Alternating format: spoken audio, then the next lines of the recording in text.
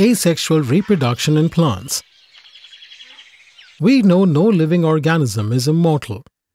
Given this reality, have you ever wondered how vast number of plants and animal species have existed on Earth for several thousands of years? There must be some process in living beings that ensure continuity. Yes, and that is reproduction.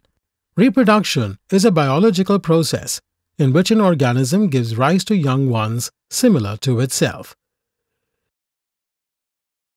Each organism has evolved in its own mechanism to multiply and produce offspring. Based on whether there is participation of one organism or two, we can discuss two types of reproduction: asexual and sexual. The asexual type is when a single individual is capable of producing an offspring. This forms the exact copies of their parents. The sexual type is when there is a formation of special cells called gametes, male and female from the same organism or different with the opposite sex. Because fusion of male and female gametes is involved, offspring are not identical to parents. Let's discuss asexual modes of reproduction in plants. Some simple plants form special structures, like zoospores, which later each one grows into an organism. Most common is growing plants by vegetative propagation. Vegetative parts of plants,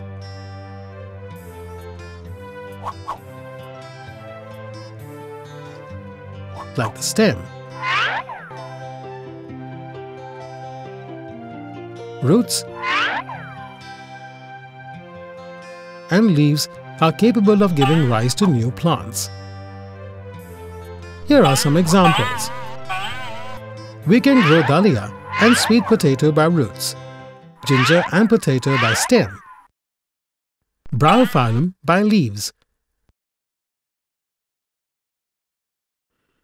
Grafting is a technique of the artificial way of growing plants in an asexual way.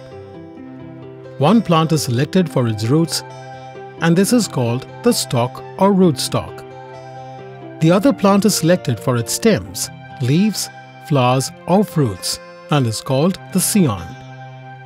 For successful grafting to take place, the vascular cambium tissues of the stalk and scion plants must be placed in contact with each other. Layering is a means of plant propagation in which a portion of an aerial stem grows roots while still attached to the parent plant, and then detaches as an independent plant. An example is jasmine. Till now, we have been discussing asexual mode of reproduction. Let's see how plants reproduce sexually.